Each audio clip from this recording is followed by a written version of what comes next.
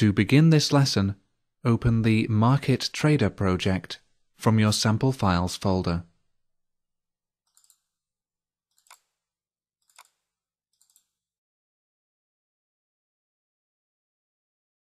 And open quoteadmin.aspx in Design View.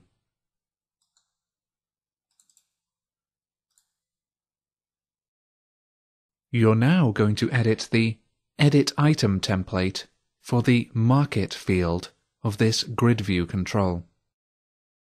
First, open the Quick Tasks menu for the GridView control. If you've come straight from the previous lesson, the Quick Tasks menu may already be in Template Editing mode. If it isn't, click Edit Templates from the Quick Tasks menu. Now click the Display drop-down menu. A list of templates is displayed. Template fields provide several different templates. The Item template is the standard template used for each row in the GridView control. If another template is missing, this one will be used instead. The Alternating Item template is a template to be used for every other row. This is often used to create a striped effect by using a different background color. The Edit Item template is the template to be used when the row is being edited. This will typically contain editable controls, such as the text box and drop-down list controls. The Header template is the template for the heading of the column in the GridView control. If you leave this template blank, the Header Text property will be used instead. And finally, the Footer template is the template for the footer of the column in the GridView control. As well as the Template field templates, you'll notice the Empty Data template and the Pager template options. These templates are always available, even without any template field columns.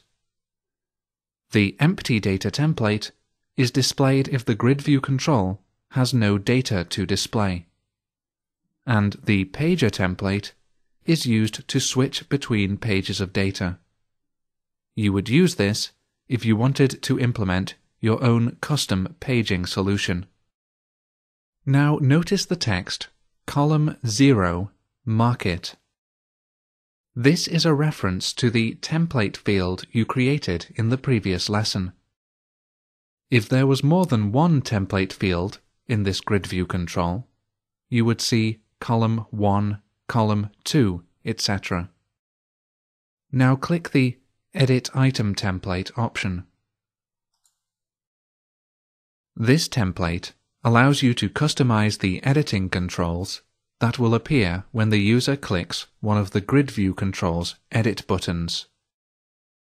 Now add a drop-down list control to the Edit Item template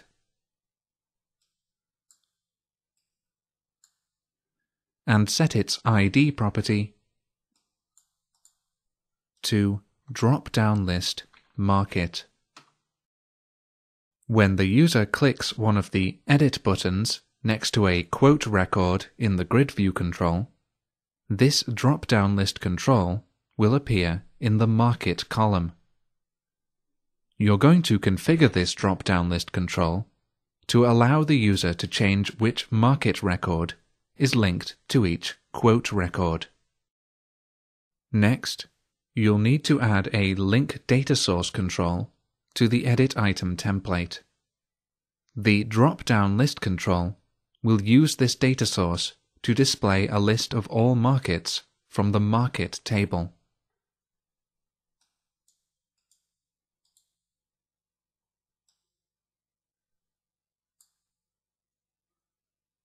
Set the ID property of your new Link Data Source control to Link Data Source Market. Now configure the new Link Data Source control to retrieve records from the Market table sorted by market name.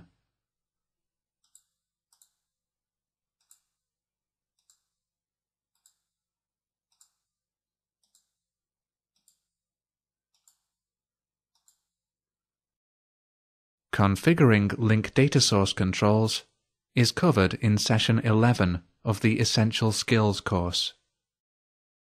Next, you'll need to configure the drop-down list control to display the list of markets. Open the Quick Tasks menu of the drop-down list control and click Choose Data Source. Now click the first drop-down menu and select Link Data Source Market. Click the second drop-down menu and select Market Name,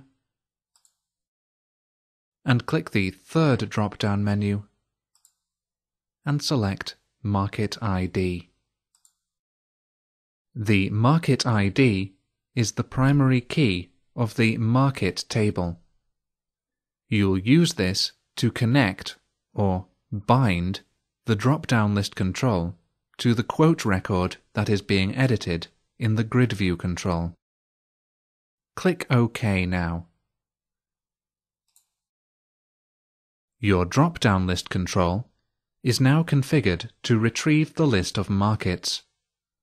But in order to actually update the record, it will need to be connected or bound to the quote record that is being edited. Click Edit Data Bindings from the Quick Tasks menu of the drop-down list control. Now click the Bound To drop-down menu. If the drop-down menu isn't available, click Refresh Schema. Now click Bound To and select Market ID. Now examine the code in the Code Expression text box. Bind Market ID. The code is very similar to the eval expression you used in Lesson 6.8. The eval expression simply extracts a value from the database, while the bind expression also allows the value to be updated. Click OK now. And let's test the page. Click Debug, Start Debugging, and click Edit next to a record. You can now edit the Market Foreign Key field using the drop-down list control. Because it was correctly bound to the Market ID field, it will display the current market of each record, as well as allowing you to update it. Close your web browser now, and close Visual Studio. You've now completed Lesson 6.9. Use the GridView Edit Item Template.